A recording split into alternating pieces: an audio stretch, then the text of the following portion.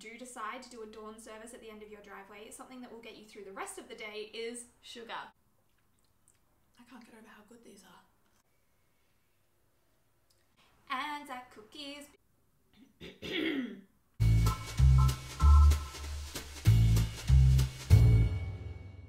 So today we're going to make ANZAC cookies and they're going to be delicious. I am going to get all my ingredients that I prepared earlier and we're going to make them.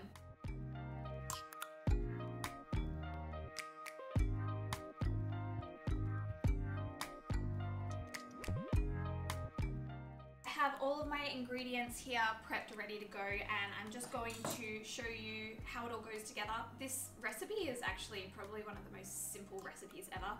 You mix the dry ingredients, you melt the wet and soft ingredients, and then you combine them, and that's it. I have 1 1/4 cup of oats in here, so into this bowl I'm going to add 1 cup of flour. I'm going to add 1 cup of desiccated coconut and my pinch of salt. And then I'm just going to give that a good stir. Alright, once this is all fully combined, you're just going to set it to the side and we're going to move on to our wet ingredients. Okay, so what we're going to do is we are going to heat up our wet ingredients. So I've got 1 cup of brown sugar, I've got 150 grams of butter, and I've got 1/4 cup of honey.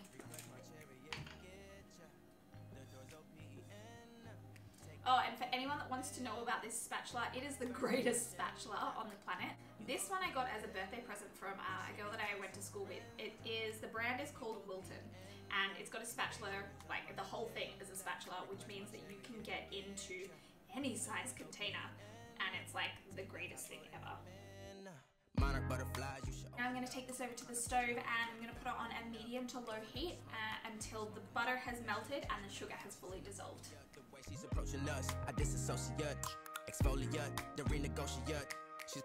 And one thing to remember when you're melting butter is to cut it up into pieces that are the same size. So I cut mine up into cubes and that just makes it easier for it to melt down. Open up.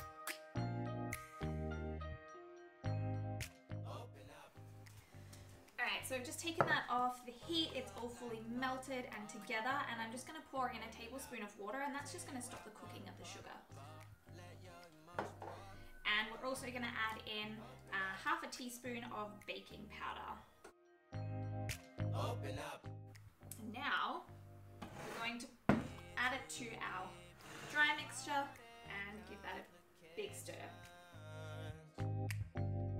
Open up.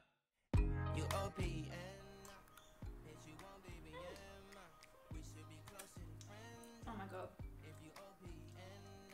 Oh, it's so good. You should have your oven preheated to 180 degrees, and what we're going to do is we're going to roll these up into balls and put them onto a tray, making sure that we leave 3-centimeter gaps in between each ball. I am going to turn my oven on now, which is really loud because I have a Kmart oven, but if you have a normal oven, you should already have it preheated. So, let's do this. We should be closer than friends. If you open and take the high road and hop in.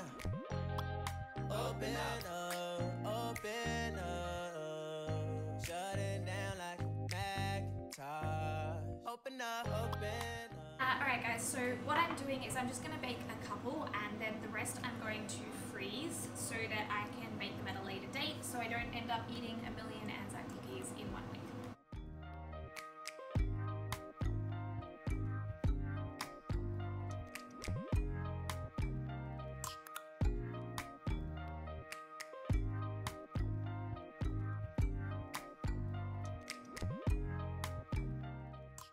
Not long.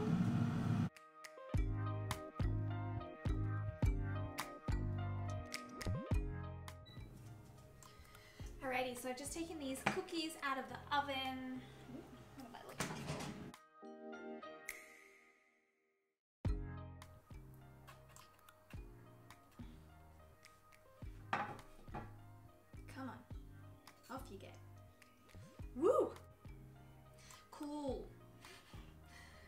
more.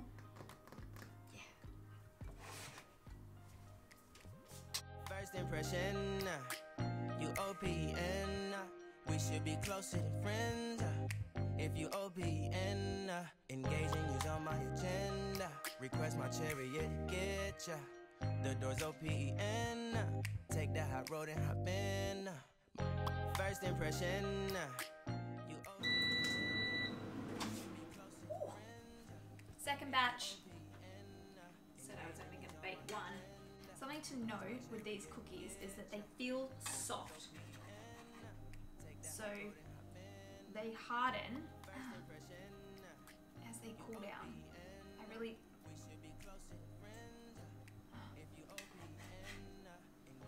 Fuck for hospo fingers, hey? No, stay over there. You go over there.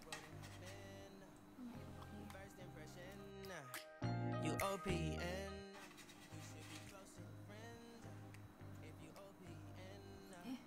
Alright. Can't believe I actually waited this long to taste these. Oh, okay, you ready? This is my ANZAC cookie. This is the bottom of it. Listen to this. You hear that?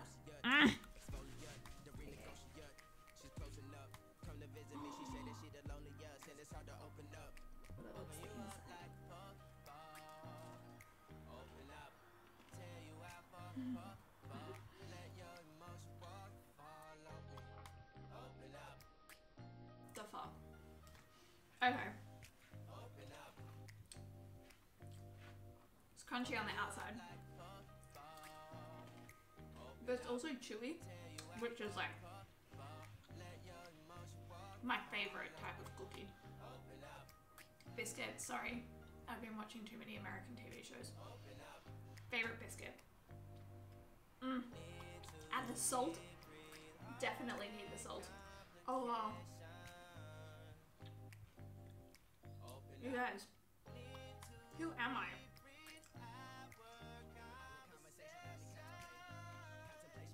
Shit is so good.